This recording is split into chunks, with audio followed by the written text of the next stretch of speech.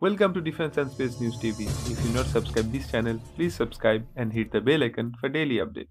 Today we are going to discuss about LCA Tejas and JF-17 Thunder full competition. So let's begin today's video. According to report, the armed forces are not in favor of proposed version of indigenous advanced version of Tejas, light combat jet and the main battle tank Arjun. The Indian Air Force is yet to give final operational clearance to Tejas, which was been in development mode since almost 30 years. In July, the Indian Air Force inducted the first squadron of homegrown Tejas with 2 fighter planes in joining the forces. The squadron named Flying Dagger 45 is expected to have its full strength by 2018 to 2020. However, the Indian Air Force is not able to expand its Tejas unit. The Indian Air Force has raised questions over several limitations that the Tejas has. The fighter jets, limited range and weapon carrying capacity are on top concern that the force has pointed out. Despite the limitations, the single-engine supersonic jet is far more capable than JF-17 Thunder, the combat jet developed jointly by Pakistan and China. As far as technical specifications are concerned, Tejas is way ahead of JF-17 Thunder. The developers at Hindustan Aeronautics Limited use Indian Air Force trusted Mirage 2000 as benchmark while developing Tejas.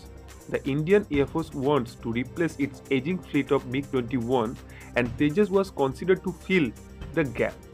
The fly-by-wire technology in Tejas make it easier for the pilot to maneuver the Tejas while in war mode.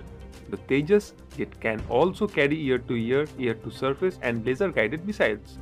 The HAL has fitted Tejas with advanced Israeli radar which is considered to be one of the best in the world. The earlier warning radar system, which works to alert the pilot of any incoming threat, enemy aircraft or anti-aircraft missile, is developed indigenously. What makes Tejas an agile bird in the air is its frame. Developers have used carbon fiber in its fuselage which reduces the weight of the Tejas. It also helps the fighter to absorb enemy radar waves, thus adding to its stealth capability. The height of Tejas is 4.4 meters and its length is 13.2 meters.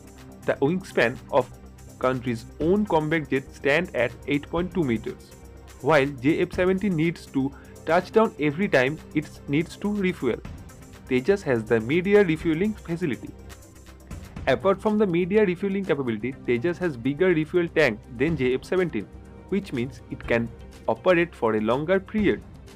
The capability of internal fuel tank of Tejas is 2458 kg. In JF-17, it is 2268 kg. Tejas need a runway of as short as 460 meters.